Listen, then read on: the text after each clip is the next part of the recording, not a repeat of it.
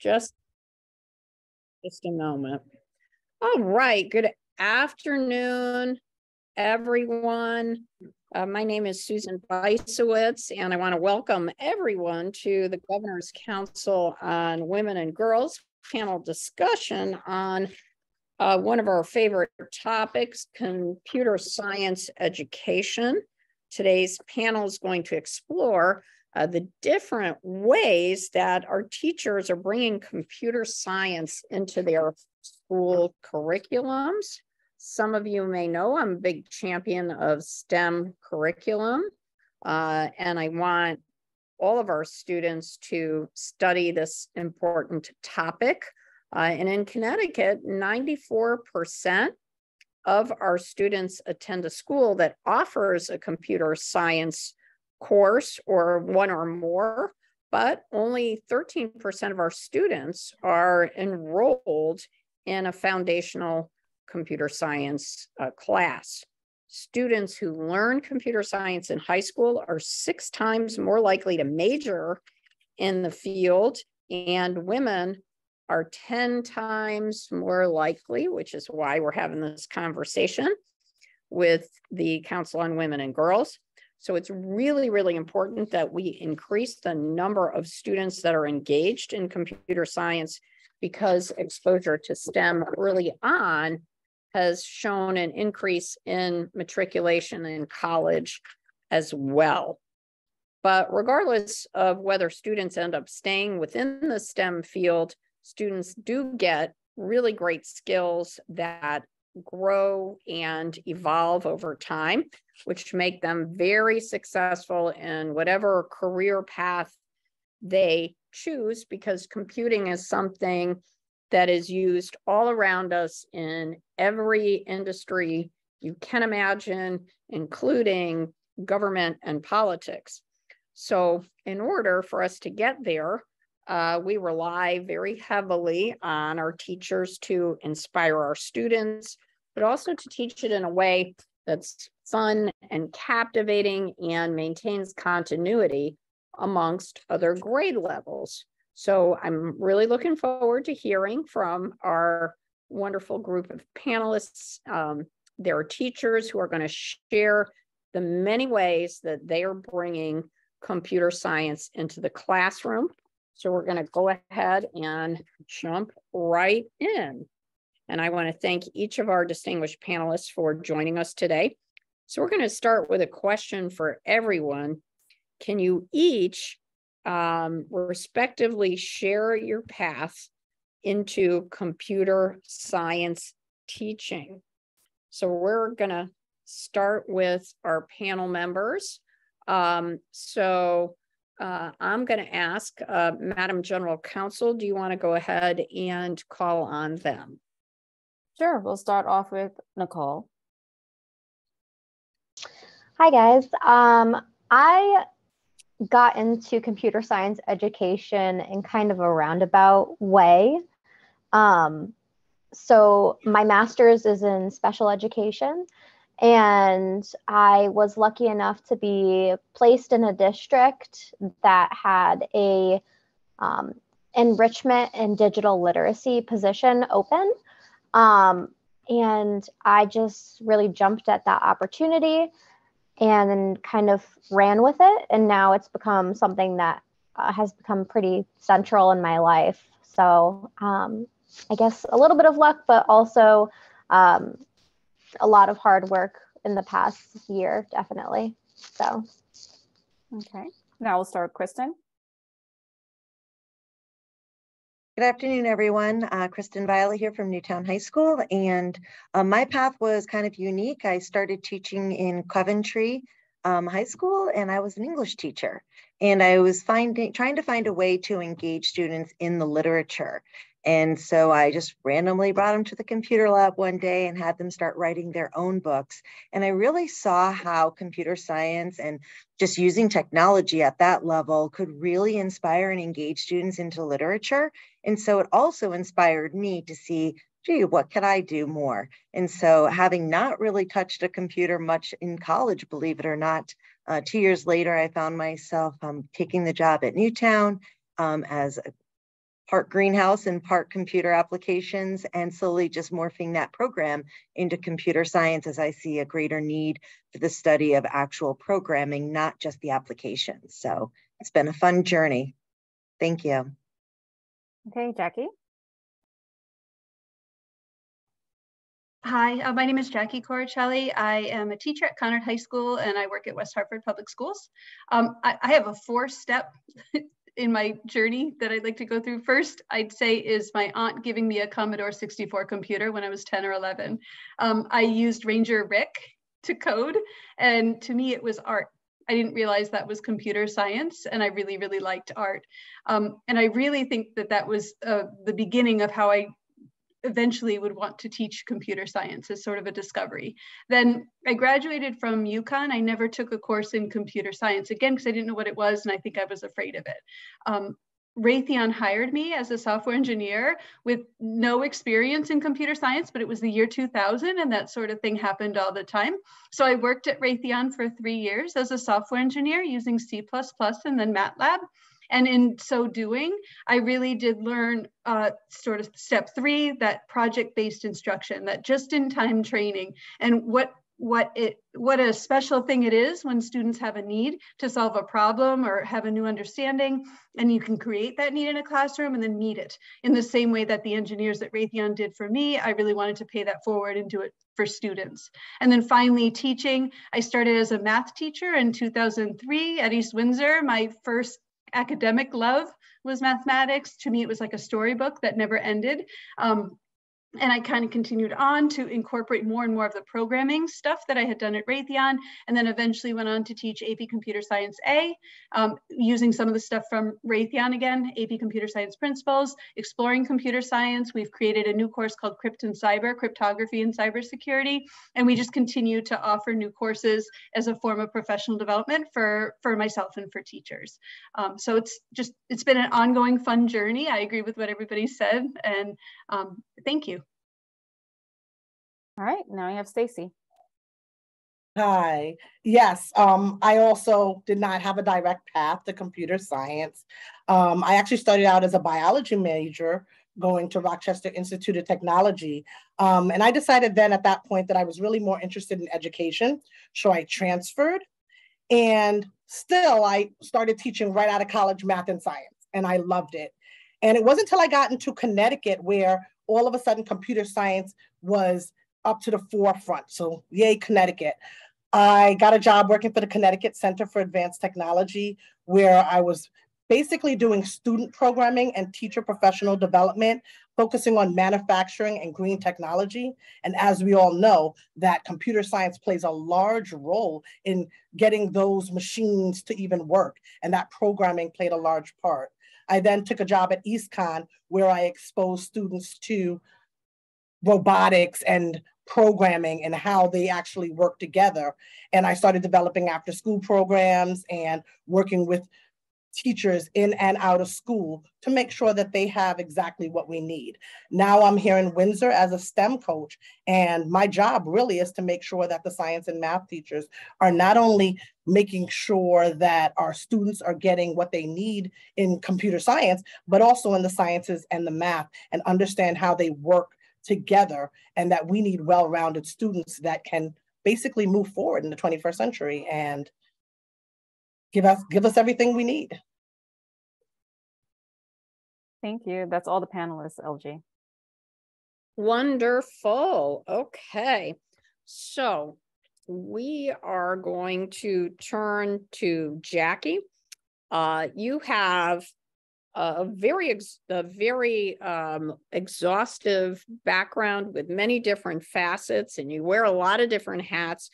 Can you speak a little bit about the role that you play in the West Hartford Public Schools as a computer science curriculum specialist? Yes, I'd be honored to. First, I want to say that it's really neat that West Hartford has created this position. So I teach 2 courses in computer science now, and then the rest of the time I meet with different teammates to be able to think about how to move computer science forward district-wide. Some of the work that we've done in terms of this role is this past year, I'm super proud, we had a team of library media specialists who were excited about experimenting with integrating computer science. Sorry, I should rewind. West Hartford is really about computer science integration. So not about necessarily having a teacher come in and help with another teacher to be able to deliver, but instead slowly building the ability for teachers to integrate in an authentic way in their classrooms.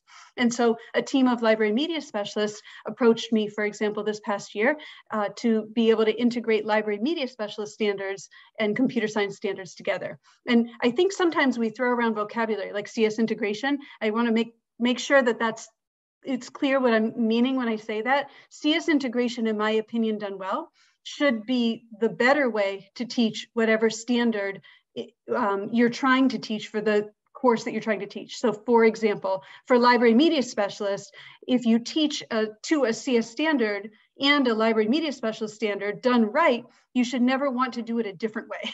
It should be the right solution to help students to move forward. And that's what we were looking for. We were looking for 3 specific lessons this past year that would allow our students in grades 3 through 5 to experience library media specialist standards and CS standards at the same way. One specific example I could give is, and this is a result of the library media specialist team being very creative.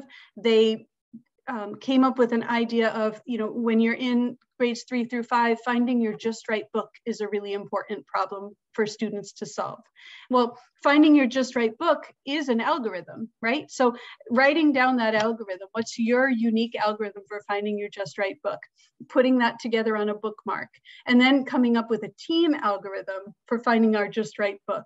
That's a beautiful example of a library media specialist standard that is also CS standard, and using the words algorithm, combining with sequence and selection and iteration, and practicing those words in that context is okay. So that's the library media specialist. We also have a team of high school computer science ambassadors where our high school students want to be leaders in this computer science space. They want to be advocates for equity in the classroom. They know it's not fair or right that the population of students that continues to study computer science is not as diverse. They know we won't solve as many problems as we could with the representation of people in the classroom, and they want to be part of the solution. And so we've mobilized our high school computer science ambassadors, and this position has given me the time to be able to work with them for different initiatives throughout the district to be able to move us forward. In addition, we are super excited. West Hartford is allowing me to take a leadership role in planning the CSTA New England conference that will be hosted at UConn. And so I'd like to formally welcome everybody in attendance. We really hope you'll take advantage of the fact that it's going to be here at UConn this year. In addition, we have done work with helping teachers to be able to pass their praxis. So all of that is a direct result of West Hartford being able to create this position so that we can sort of strategically use me and strategically work together to be able to move computer science forward. None of it would be possible without teamwork, though. It's beautiful inspiration from lots of people in the school system who are excited about moving computer science forward in our district. And I'm just sort of providing voice and hopefully some cool ideas along the way as well. And I also wanted to say, Lieutenant Governor, I'm not sure if I'm allowed to say something to you, but I really remember. Yeah, okay. I don't know if you remember me. You were a presenter at our National Honor Society so long ago when I was working at East Windsor High School. So I'd like to formally say that the idea of you helping to move women forward in our state is not a new idea. Even then, I remember you talking about that. And I think that was probably 2005 or 2006, something like that. So thank you so much for doing this. And I'm thinking, I hope I answered that question. Well, I'll tell you this, when we have achieved true parity and equity for women, I will stop talking about it. But that's it. Yeah. I think alas, we will all have to keep talking about it. for the foreseeable future. So thank you so much for that. We're going to go to Kristin, who's been a champion for computer science for a long time and really played an instrumental role in getting students in Newtown engaged with a computer science curriculum. You have one of the 3 computer science honor societies in the state and have hosted computer science nights for students. Very cool. Can you talk about some of the ways that you have gotten students fired up about computer science and why you think you've become so successful in doing that in Newtown? Well, thank you for acknowledging our honor society. Of course, that's all off to the kids there. But first, I'm in a very fortunate district in that I get a lot of support from my administration. So we are able to have a lot of freedom to try new ideas, and they don't mind supporting new ideas as long as it's what's best for kids. And so when I wanted to try and encourage more students taking computer science, obviously I could talk to my coworkers and I would talk a lot to different teachers and ask for recommendations for students, and it was a real grassroots effort to begin with. And honestly, it was finding the data, finding students that might show an interest, asking the school counselors for women and girls who did well on PSATs or SATs, and actually writing personal letters of invitation to the family and to the girls and saying that they've been identified as someone who might be successful in computer science, and having one-on-one meetings with these families. So a lot of time was spent in this more of a grassroots approach to try and build awareness. And that reaches down to the 8th grade as well, reaching to the computer integration teacher and asking for a list of students that I could personally invite to encourage take computer science courses. And if not, also just let them know of the different computer science clubs that we have or the competition teams that we offer here at the high school. So there was a lot of this very individual approach on my behalf. I also try and make sure that the Newtown Bee is well aware of all these different events that we have, because I do feel like we do so much as teachers that we don't always let the public know. And I think that just letting the local newspaper be able to make an announcement or cover something, that it lets the parents see what's going on and the opportunities that are available in the school. Because I do feel that sometimes we have these great options, these great programs, but no one knows about it. And it's sometimes the best kept secret. And so getting the word out is very, very important. So we've also been able to do that a lot also with the Lieutenant Governor's Computing Challenge. I had to bring that up at least once. And so thank you very much for the ongoing support and bringing that competition to the state. And so having students participate in that and be acknowledged at the year-end event. Again, all of this is just building confidence for different people, whether it be minorities or girls or not minorities or girls. And each one of those students reaches out to another friend and says, hey, look what I did, look what I built. And it's a lot of word of mouth, but it's got to start somewhere, and it has to be a noisy teacher who writes a million letters every spring to invite you to take a computer science class. Or maybe it's another student allowing them to bring their friend to class and being able to sit with them and build something with them, and just creating an environment where people are welcomed. And so I think that's what really has been most successful. You've also mentioned our CS nights that we've held with the Honor Society. And as Jackie mentioned, we also try and do some outreach programs, and these are primarily targeted at the middle school and the intermediate schools. And so we offer these nights. So again, siblings can come, they can bring their friends, and the parents participate as well. And so even if they're not getting it in the classroom or at home, they have a fun night at the school, and they really like seeing the high schoolers running a program and working with the students. And I'm sure, Jackie, you see that also with your high school ambassadors. So it's really magic when you start having other kids supporting other kids. And so I think that is really empowering and one of the reasons why we're successful. Well, it starts with an engaging teacher and getting some students involved who in turn get others, and it's networking, right? And when kids are having fun and enjoying what they're learning, then it gets addictive in a very good way, and the word gets out and people want to be part of it. So thank you for that. So let's talk about Alliance school districts. They are school districts that are scoring at the lowest accountability index measures. So I want to ask Stacey, as a teacher in an Alliance district, how have you approved teaching STEM or computer science to your students? How have you gotten them interested? And are there specific challenges that stand out for Alliance districts that they have to overcome? Yes. As an Alliance district, as all districts, we have our challenges. And again, a lot of that falls into the category of us not meeting the needs of all of our students. So as an elementary school in particular, one of the things that we really focus on is math and reading. And everything else kind of takes a back burner to that. But in Windsor, we prioritize more than that. So at the elementary school level, we also have media specialists that part of what they do is introduce students to coding. They introduce students to programming, and they introduce students to actual robotics. So it's a 3-part, and they do different things at different grades. Things like sketch, actual coding, as well as programming is how we start.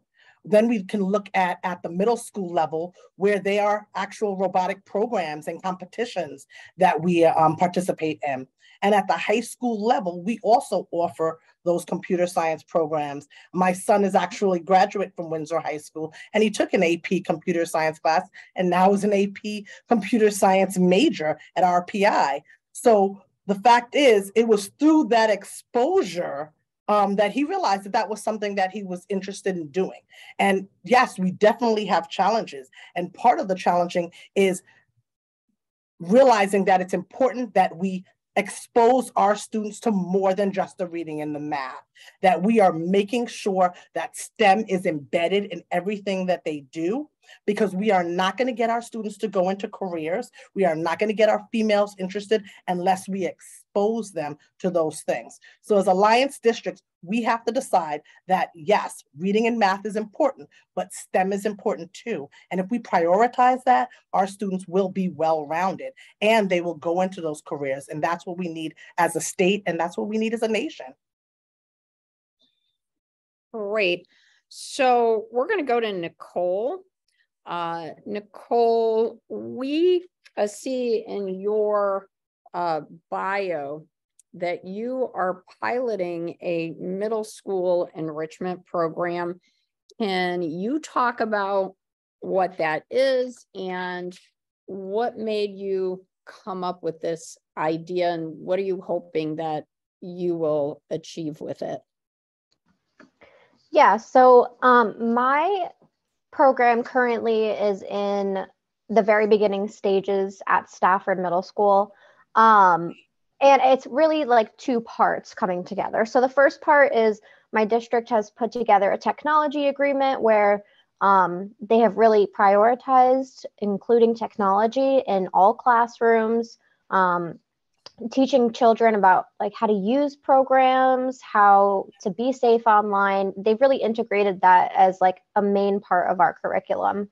On the other hand, is the special ed piece. So like I mentioned before, my background is primarily in special education, and I'm really passionate about the fact that both ends of the spectrum need to be serviced. So in my own case, I was part of a gifted and talented program growing up in school. I took AP courses. However, once I got to college, I realized I need accommodations as well. So I really see the 2 ends of the spectrum overlapping in many areas. And so I wanted to be able to provide that programming to my students who may be the high flyers, may be the students that finish early. So far, my students this year have participated in the Connecticut Radon poster competition, Connecticut Spelling Bee, Hour of Code, Veterans Day programming, things like that. And I really hope to continue integrating that so that hopefully we can grow our program. As a district, we are currently beginning the official identification procedures of kind of identifying those gifted and talented students at the 4th grade level. So hopefully in 2 years, I'll have a nice hefty caseload of kids, and I'll be able to take what I know now as a technology instructor and integrate that into my teaching as an enrichment instructor. So. Great, thank you. So this question is for anyone who would like to participate and answer with their ideas. So as we were putting this panel together, we were finding very few teachers of color doing STEM related work in our state. So our question to all of you is, what can the state of Connecticut, teacher organizations, and school districts do to incentivize more teachers of color to teach computer science? And by the way, I hope your school districts are right now at the University of Connecticut at the teacher recruitment program, because there are I went to a job fair at UConn, and there was another job fair going on at the same time to try to get UConn students to become teachers. So I don't know who would like to take a stab at that question. Please go ahead. All right, I'll get started with that one. Please. According to the National Center for Education Statistics, there is a public school teacher shortage around, and Connecticut is no different. So if we're looking at our Black and our Hispanic population, they only make up about 15% of the teaching pool. And I think the first step that we need to do to get teachers to teach STEM, to get teachers to teach computer science, is we're going to have to incentivize and we're going to have to work for our minority teachers. Okay, I think we need to approach and recruit as early as possible.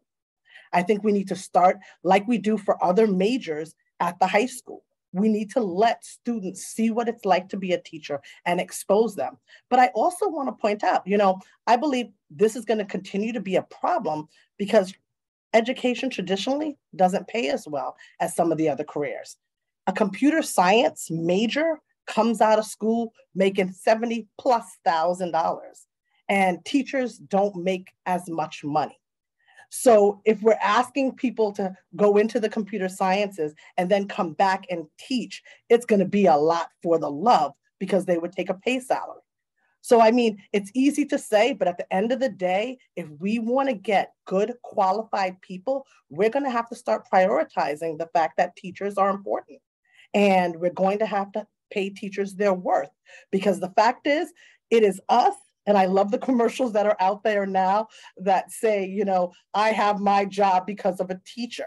And that's exactly what it is. The teachers are creating all of these fields, computer science included.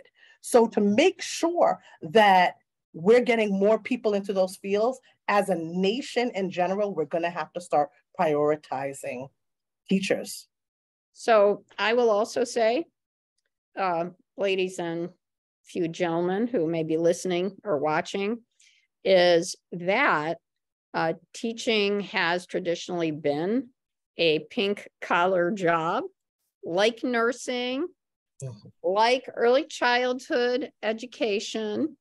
And unfortunately, teachers have not been paid according to their worth.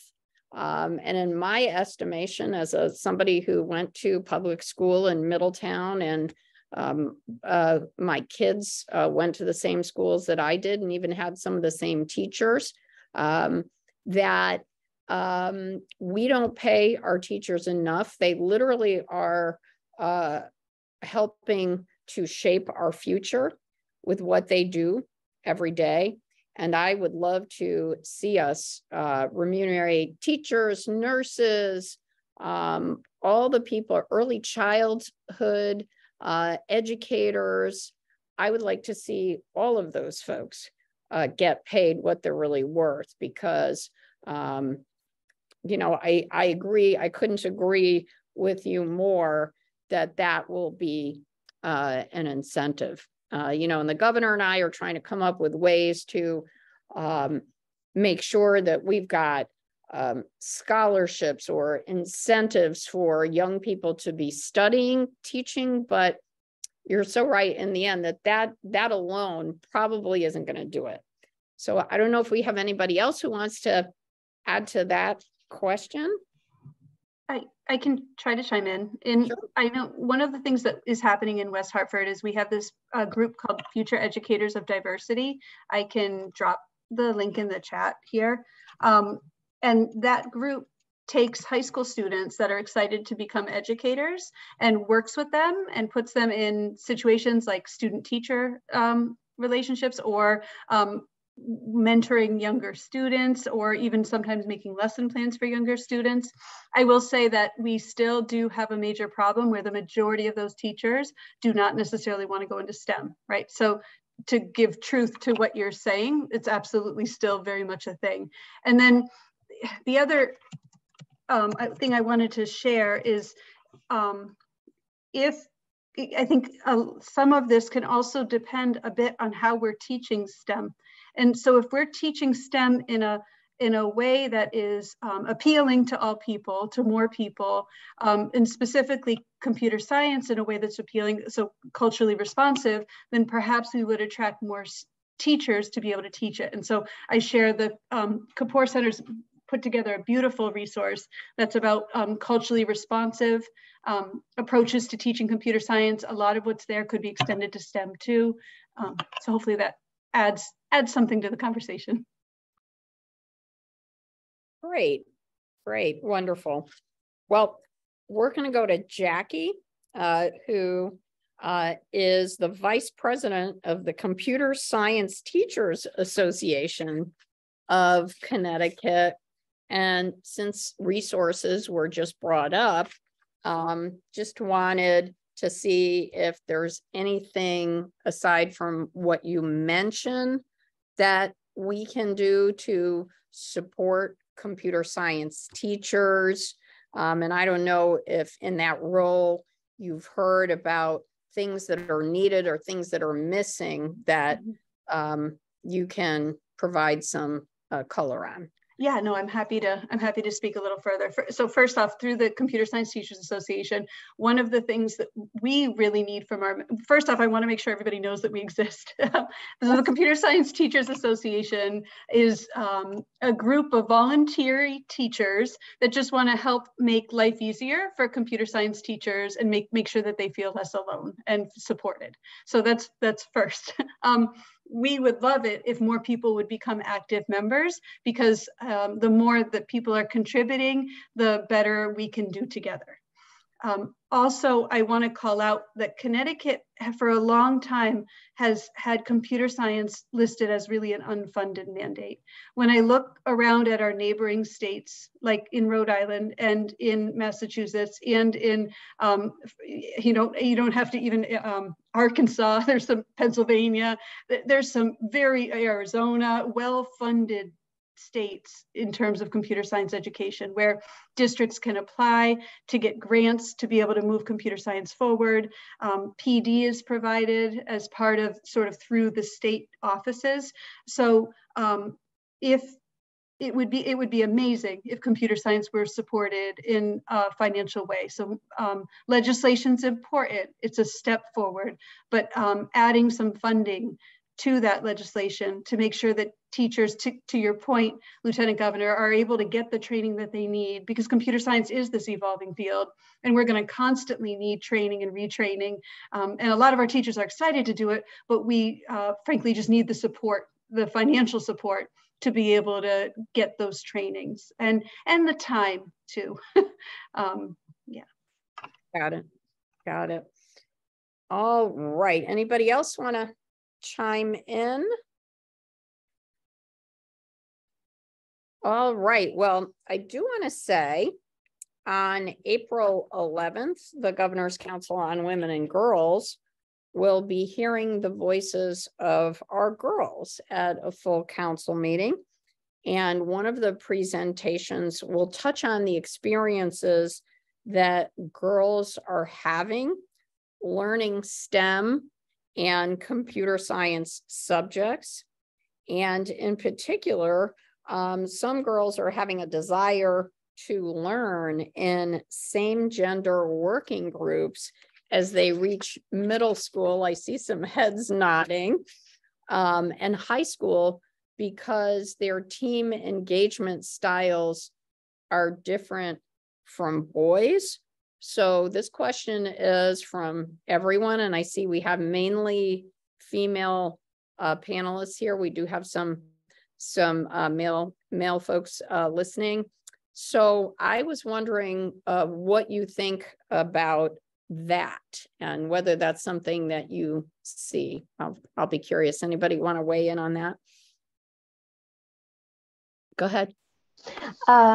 Yeah, so I graduated from a historically women's college, so I feel like I sort of know a little bit about this. So I graduated from Mount Holyoke, and part of my reasoning of choosing that college as a place for me to get my higher education had a lot to do with that. I felt like the environment was a little bit more welcoming. In terms of in the classroom, I do see differences in like you said, learning style and group collaboration between the two groups. That's not to say that one group of students is not necessarily having the same ways to approach a topic. But I have definitely found that, at least in my classroom, even when I'm doing things like engineering or technology projects, I have seen girls gravitating towards girls or female identifying students as well. I'll just say, before we go to anyone else who wants to weigh in, that the Commissioner of Education and I, Charlene Russell Tucker, had the opportunity to visit several high schools where groups of students had competed with various projects that students in the high school voted on.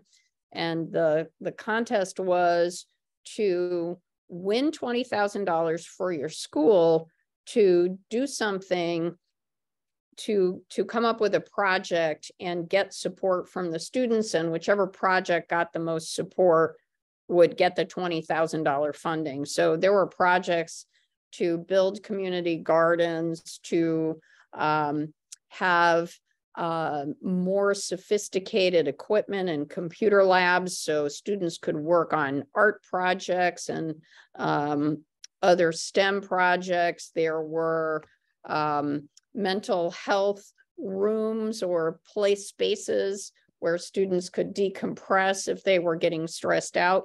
And what I found interesting was, in these situations where you'd have groups of high school students presenting ideas, we went to several schools, both Bristol and South Windsor, and it was interesting because there were a lot of groups of girls doing presentations. They were very poised. There were just a few males, but I had to chuckle because the girls were really quite eloquent about their projects. Some of them were computer science related, some were not.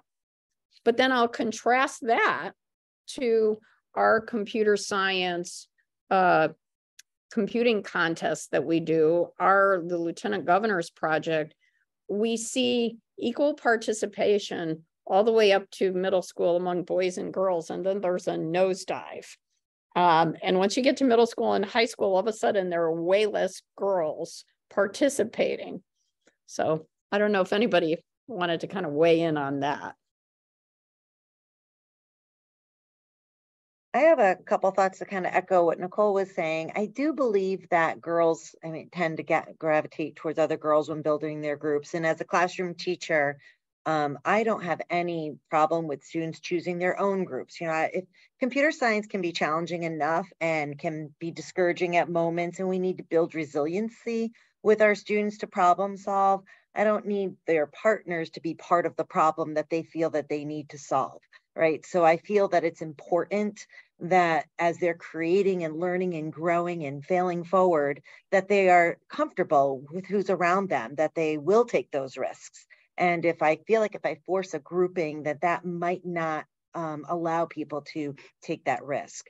But with that being said, the environment isn't such that, once somebody does something cool in the room, it's like, oh, hey, why don't you check out what she just did? Or why don't you go look at what he just did? Or, and it's not always a classroom presentation, but very low key, informal. And then you get these connections between groups of people that normally wouldn't connect because they did something cool. And then it's about the project and not about the people.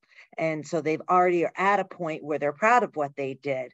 And so I feel that that's one way that we can get everyone to the table, so to speak, and kind of share everyone's ideas, because you are going to have different strengths and weaknesses in any group, right? And as far as the female interest dropping off prior to high school, I can only speak to high school, and those are the sort of things that we want to do to encourage.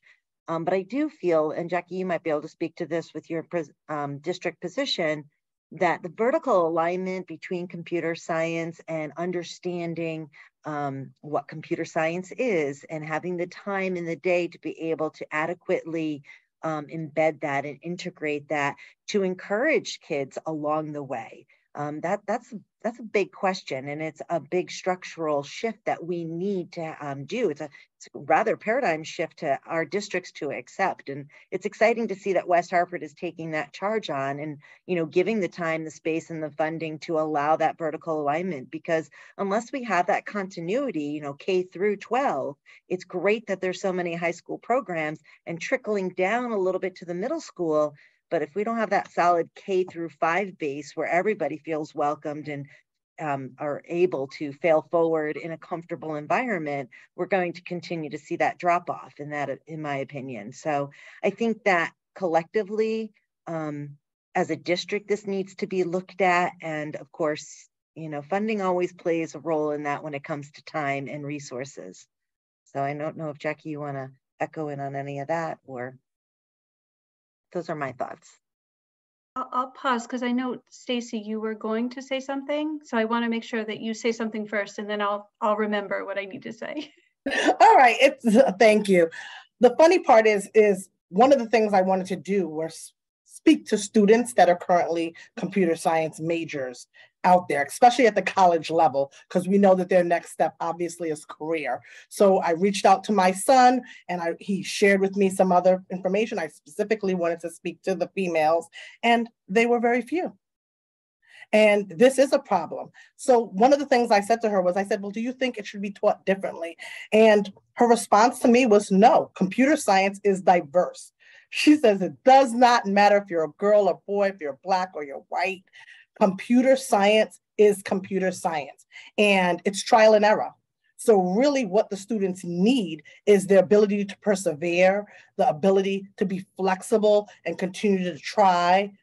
But I want to add to that, she specifically then said to me, well, I don't get computer science like your son does. And I said, well, what do you mean? She said, well, it takes me a little bit more time to process and figure things out. And I think we have a lot of students that if it's not easy, they kind of stop.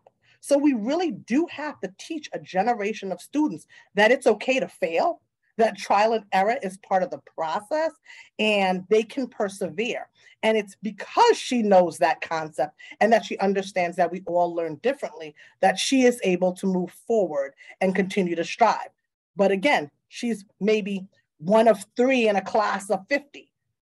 So being also comfortable to be able to sit there. We all know that we learn better when we see people around us. So the more that, and I even said to her, I go, okay, you heard what you said. That means you need to go out there when you're done and make sure girls and females see you doing what you do. Go ahead, Jackie. Go ahead, Jackie. Yeah, that was beautiful. I always feel like I need a little time to process everybody's things because they're saying such beautiful things. I think about my daughter. She's now 14, but she was 5 years old when she did a robot camp. And I had, of course, you know, like a good computer science mom, I had talked up computer science. She was so excited. She showed up to this robot camp and she was the only girl. And so we had to talk her in to going the next day. And she was fine after the next day. She understood what it meant and she understood how to do it and she was fine. But we did have to talk her into it. And I think I worry. So connecting this to your question, there is a study that's been repeated again and again across engineering students where they ask female students, how do you think you're understanding what it is you're learning compared to everybody else? And then they ask male students the same. And the female students across the board disproportionately, compared to the males, will say, I think other people understand it better than me. The males will say, I think I understand it better than most. And then when you look at the grades, can I just say that but when you look at, sorry. Oh, I was just going to say that this is not only applicable to computer science. Oh, I know. This is applicable to life and right? politics. Like if women have to be asked 7 times to run for office before they'll say yes, because they'll say to themselves, oh, I don't know enough. I don't have enough experience. I have to take a class. I have to get another degree. Whereas men, nobody even has to ask them because they assume that they can do it. And so it's just, you're saying this and it's just applicable to so many other parts of life. Right. So true. But now so I'm going to end this with a happy ending. When you ask them, how are you doing compared to other students? It turns out the female students are outperforming the male. And this is not just true in engineering. This is true in computer science. We repeated it in a West Hartford analysis. It starts at the high school. And so I don't know if the cure to that problem is separating. How does this, if by separating a student gets more confidence, good. But if that isn't leading to a student's increased confidence, then that is not an approach that's going to work. And we need to surround our children. Our girls need to get the same experiences, even in our homes, as our boys do. We need to make sure that both of our genders, and this is across the state, even in our homes, are having the same experiences to build those confidences so they're ready to take risks when they're in the high school. So I think I connected to what you were asking me to say, Kristin. Yeah. All right. Well, that was great. We're going to go to our final question, and anyone and all of our panelists can weigh in. So right now we have a lot of teachers here who are either currently teaching computer science or they're considering teaching computer science in the next school year. So what best practices do you have to share for the successful development of a computer science curriculum as they start thinking about this for their school or their district? Any suggestions that you have, any hurdles they can anticipate, and any suggestions you might have for those folks? Anybody like to start on that one? I'll start us off. Okay. The first thing I want to encourage everyone is to take a deep breath and don't think you need to reinvent the wheel, right? There are so many amazing curriculum providers out there. There's no need to think that you need to start from scratch. There are providers out there that are free or of charge. There are all different entry levels that will support all sorts of different types of classrooms and different types of learners. So there's so many that it could almost be overwhelming, you know, and so that would be the first thing that I would encourage people to just realize that there is support out there. And as Jackie mentioned, the Computer Science Teachers Association of Connecticut is an amazing support system as well, and a great networking tool as well. So I think that knowing that there's so much resource out there in terms of online curriculum, as well as professionals that are willing to help you right here in state, I think that's going to be very encouraging. And also that there's opportunities for grants as well. You know, I know myself and Nicole, we were recipients of the code.org grant. There's Perkins fundings, and there's different local grants that are available that if there's a lack of funding to get started, that there might be a little jumpstart money somewhere that you might be aware of. And then finally, just there's different PD opportunities as well. I know Sacred Heart or Infosys Pathways Institute. There's a lot of different great PD opportunities that I'm sure somebody here on this panel can follow up with as well. So I'll close at that. Thank you. Great. Anybody else want to weigh in? Yeah. So in addition to what Kristin said, I think like there are really amazing curriculum out there. What I also want to really emphasize is don't skip the basics. I am constantly surprised. I teach digital literacy every day to middle schoolers. And I teach a lot about cybersecurity, cyber safety. And I'm teaching this to a generation of students who, you know, grew up with iPads, grew up with phones. They are the most technologically advanced group of children that we've had in the classroom. However, the amount of what they know about the device that they are using is really low. I mean, the fact that they don't even know that a picture doesn't disappear when you click the delete button is something that I deal with on an everyday basis. So I would say while you're looking for those curricula, while you're looking for those resources online, it's really important that you look for something with a solid foundation that really, I mean, obviously there's only so much time in the day, but that really touches on the very foundation of computer science, or even like common parts of it. What is the device that I use every day at school? How does my Chromebook work? You know, what are the settings? How do I do this? I think that's very, very critical as well. I'll add and chime in on that, but I want to speak specifically for the elementary school. You mentioned time. Time is a big aspect here, and we have to consider that in elementary school, the day is completely allotted where there is no time. So I think you're coming from an elementary school aspect, you really need to consider the fact that computer science may not be a silo for you. You may actually have to embed it in the curriculum, which means it needs to be interdisciplinary. There needs to be an interdisciplinary approach where you could allow students to, again, solve problems and use coding and use all of these pieces of curriculum that are out there, but embedded in the sciences, embedded in your math, social studies, and your reading.